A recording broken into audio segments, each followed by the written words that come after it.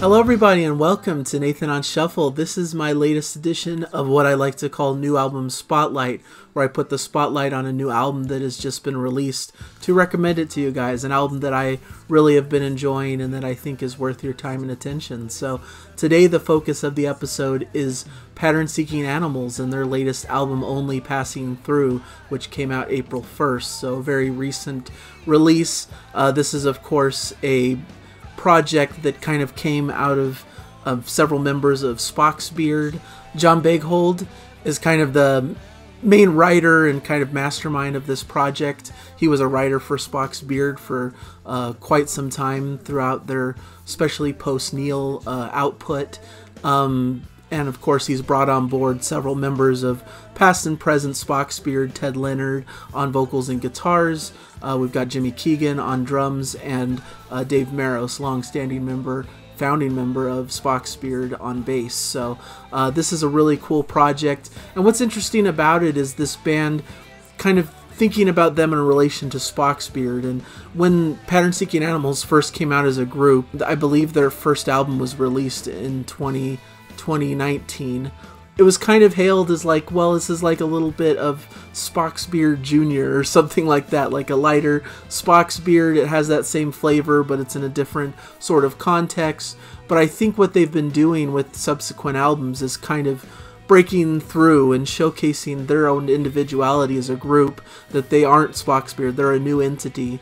And what an entity they are. They're an incredible band that stands on their own foot, that aren't just a clone or a different iteration of Spock's Beard. This is its own thing, and I think that really is established here on Only Passing Through. It kind of began on Prehensile Tales, where they were starting to break through and form their own identity, but I think it's fully realized here on this album, which is just an incredible release. I love Prehensile Tales. It came out in 2020. It was one of my favorite top releases of that year.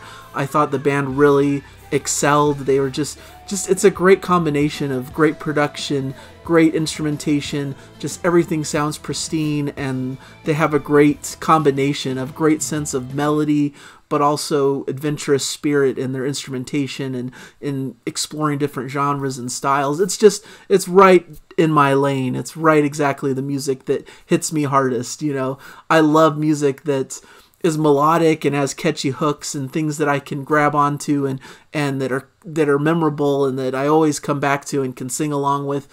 But they have an adventurous, exciting spirit that they're willing to go to different areas. They're willing to go into these extended instrumental passages and do things in different genres. A jazzy style here, more of a kind of a Western feel in this section. You know, they can throw in horns, violin, all these different instruments and soundscapes, but yet it still is grounded in great hooks and great songwriting. That to me is what they accomplished on Prehensile Tales and what they continue to accomplish on this album. Just an incredible band that needs to be heard. They're one of the premier progressive rock bands going right now, in my opinion. After only 3 albums, they've really established themselves as quite a force. And I believe their record deal with Inside Out was for 3 records, so it's kind of an interesting question mark of how they'll continue forward after this release. Will they sign for more records? Will they kind of move to an independent style thing? Hopefully there's something that continues, because this band needs to continue and this music needs to be heard. So that's really kind of the overview for me of the takeaway of this album, is the band really coming into their own, really the fruition of what they promised with their last album is fully in bloom here, and I just really love it. Just like the last record, it has excellent production values. Everything sounds pristine and clear.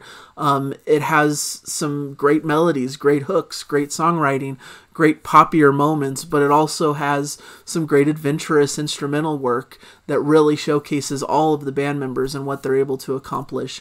Just the beginning, starting through kind of the tracks proper. Everdark Mountain is such a great opening track. It's short, it's like under 3 minutes long, but it packs so much of a punch. It's like Prog sometimes has to go through these big epics to throw in all the things that they want to do, but this is just a perfect compact piece that is the perfect 3-minute Prog song. You know, it has so much baked in and really is a satisfying package of music. It kind of is an excellent start because it just hits you with an excellent burst of energy right at the outset. There's kind of a folky vibe to this. There's like a little bit of a ukulele style playing here. And Ted Leonard's voice is just so clear and it really cuts through. I think they wanted this to be the first track of the record to really showcase Ted Leonard's voice, that he's such a prominent figure in the group, and it's a great balance between this kind of folky ukulele sound but a harder edge rocking number. It's just a great balance of sounds that's really unique and special that starts this record. That moves into I Can't Stay Here Anymore, which to me kind of evokes the spirit of Prehensile Tales. It's very much in line with like Here in My Autumn and Raining Hard in Heaven, this kind of like cool 6-minute prog song that goes through different styles and moods. Has some great guitar sounds, meaty bass riff. I love the rhythm section here. Dave Maros and Jimmy Keegan just really hold down the fort and have these excellent grooves that go throughout the whole entire album. They're just really in the pocket and just perfectly playing their parts here. Just an essential piece of the band, I think, is that rhythm section that provides the backbone to all these tracks. But this is just a master class in this kind of world that I'm talking about, this pop prog kind of world where there's definite adventurous music going on, but it's a great catchy song with memorable choruses and hooks. It's another great feature of the album, moving into the next track, Time Has a Way, is just the different sounds you hear. Just with the keyboards alone, they're really experimenting with different sounds that are really special and fun and creative, that just draw you into the music and really catch your ear, like, oh, that's a cool sound, that's interesting. And to me, that's what keeps your interest throughout this album and really makes you excited to uncover what's coming. And on even repeated listens, it allows you to kind of uncover hidden depths and hidden little gems of sounds and little parts that are really exciting to listen to. Time Has a Way just opens with this grand instrumental section. This is like the epic of the album. It's 13 minutes long, but it begins with like 4.5 minutes of just proggy goodness. You know, it goes throughout so many different styles and switch ups and different time signatures and different instrumentations. There's some keyboards, there's some horns in the background, there's some violin, there's like a flamenco style section with this Latin flavor. There's like that kind of Western, spaghetti Western style vibe with this kind of horns. It gives a cinematic scope and style. It's just this big epic that just really holds up to its name with this epic cinematic scope and style. I really love it. It's just right in my wheelhouse of what I love. And then of course the vocals kick in with some great rocking sections, instrumental flourishes with dramatic horns, violin solos, spaghetti western backdrop with Ted's vocals, really unique sound, and it really lifts up at the end with swelling strings and horns and soaring vocals, and just makes for an epic piece of music that is amongst the best stuff that they've done. I love it. As a big prog nerd, this just ticked every box for me of just really cool, varied, interesting, progressive rock. I really love it. And then to kind of cool down after that big prog outburst is Rock, Paper, Scissors, which is a beautiful ballad with these plucking strings and violin. Ted's vocals are on center stage here, talking about kind of this child theme of children's games like Rock, Paper, Scissors and things like that, kind of leading towards adult weightier problems in the future. Really a beautiful track, a super gorgeous and engaging melody. Another really standout track from the album. Much Ado gives Ted Leonard a chance to shine. He's the writer of this track. Starts with a killer guitar riff leading to a pounding rhythm with some atmospheric keys and then some skillful acoustic guitar accompanied by piano. Ted's voice comes in. We get a killer groove leading to an anthemic chorus. Just really a great showcase for Ted Leonard, both his guitar playing and also of course his vocals. Just one of the best vocalists in the business. I really love hearing him throughout this record. Such a highlight. Only Passing Through is more of a shorter kind of ballad-esque song as well, featuring Ted's voice and some beautiful strings. It gets a little bit of a heavier beat during the choruses, but then kind of lays back in this kind of symphonic, lush feel. It's a really beautiful track as well. Said the Stranger is kind of this galloping song that kind of evokes, again, that kind of country western vibe, a little bit of touches of maybe some electronica-style sounds in the keyboards. So it's a really cool juxtaposition, and it just moves along at a fantastic pace. I just really love this track. It's really fun. And then Here With You With Me is just a fantastic ending to the record. Once again, they kind of switch things up and go for another style. It starts off big and anthemic before settling into a laid-back kind of groovy feel, which kind of almost evokes this kind of R&B soul vibe with these really soulful vocals. And then you hear this kind of electronic sitar kind of sound in the background with these soulful harmonies. It's really, really dripping in this really beautiful harmony and soulful melodies.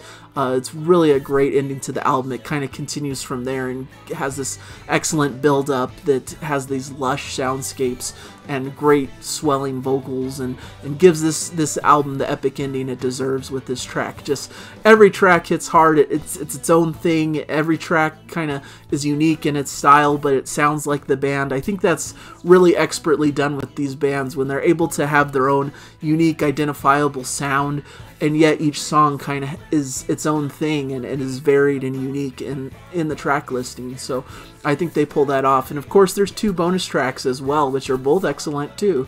I'm Not Alright is another Leonard written song with some flute and acoustic backing to begin, with Ted's voice cutting through.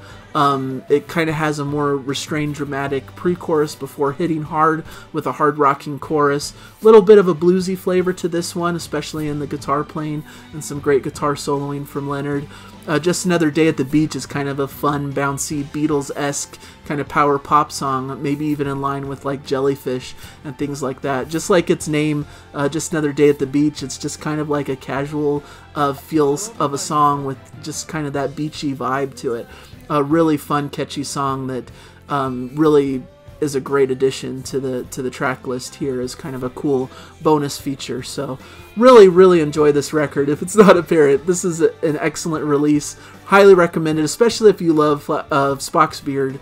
You know, this is kind of a no-brainer release, but like I said, what really makes this album special is that it sets itself apart from Spock's Beard and establishes this band as their own thing, and I think that's really special, and I'm really proud of the group and what they're able to accomplish, and that they have crafted something so special that just every track is just so beautiful. And as each one came up when I was first listening, it just like I just had the biggest smile on my face of like, this is just really incredible stuff. It's just really connecting with me, and this could place highly as one of my favorite records of the year. It's that good. And they're doing some live performances coming up, so check those out if you're anywhere near those areas. I believe they're playing as part of Ross Fest and then on the Cruise to the Edge, so should be cool to finally see them performing live and to see what the experience of this music is in a live setting. Maybe it'll elevate it even further, which is hard to imagine because it's already pretty elevated for me. So definitely strongly recommended. Hopefully you guys will check this one out. Thank you so much for joining me in this review. Hopefully you guys are enjoying your music out there. Please check this one out and put this in your rotation if you're into the same kind of music as me. This is definitely up there with some of the best. And so thank you guys so much. Hopefully you'll subscribe if you like what I do here. I try to cover a lot of the major new prog releases in this new album spotlight series because I'm trying to shine a light on new prog music, that it's just as good now as it was back in the prime period of the 70s. There's just so much good stuff being released if you're willing to dig and really research and find this great music. So thank you guys so much for your time. Please join me in another video. I'd be very grateful. So thank you guys so much, and I'll catch you guys in another video. Bye.